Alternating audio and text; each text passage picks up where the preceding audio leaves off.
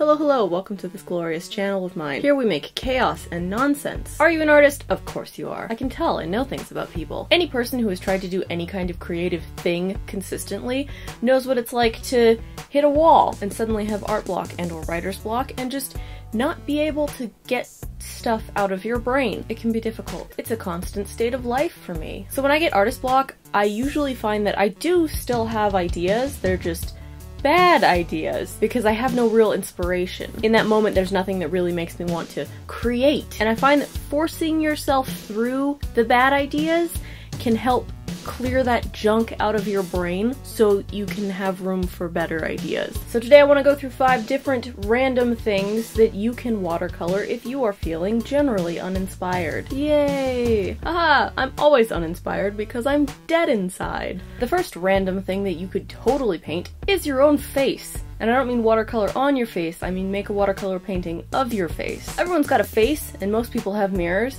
and if not, you probably have a camera on this phone that you are most likely watching this video on. Use that! Paint a selfie. You are your most accessible model. And then you can give it to someone who likes your face. Frame it, hang it in a bathroom, watch people pee.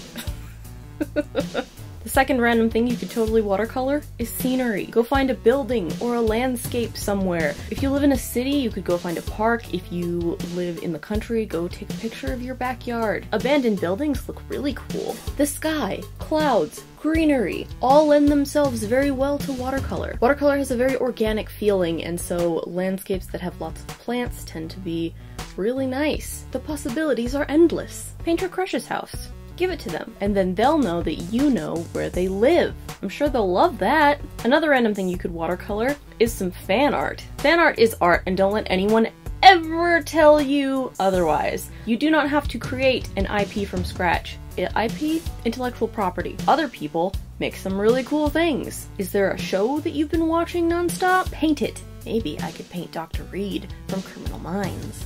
That's what I've been binging on repeat. Is there a YouTuber that you're into? Paint them! Do you like anime?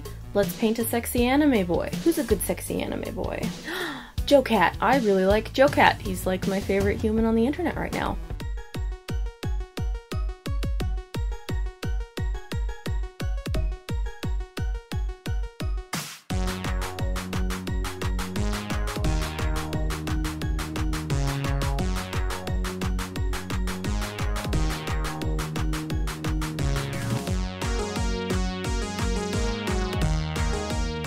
He makes animations and does D&D stuff, and he's a sexy cat boy. I fangirl for him with my entire soul. Go subscribe to Joe Cat. Speaking of cats, another random thing that you can paint are animals, or your pets. Pets don't always make the best models because they're very wiggly, so you can cheat and just take a picture of them. And then paint that! Give it to them as a gift. They won't understand, but it'll make you feel good. And last but not least, probably my favorite thing to paint in watercolor are plants. Most likely you live on Earth, so you have access to some plant somewhere in your general vicinity. Take a real close picture, it makes for a very good subject. Do some botanical illustration. I love botanical illustration so much. I don't do it nearly enough, but I like looking at it. Drawings and paintings of plants at different stages of development can just be freaking gorgeous. Speaking of which, my garden has been exploding, so we're gonna do a mini garden update. So if you don't have access to the wide variety of plants that I do, you can feel free to pause and screen cap any frame in this video and use it for painting. I don't care. Let's go take some pretty aesthetic shots of my garden.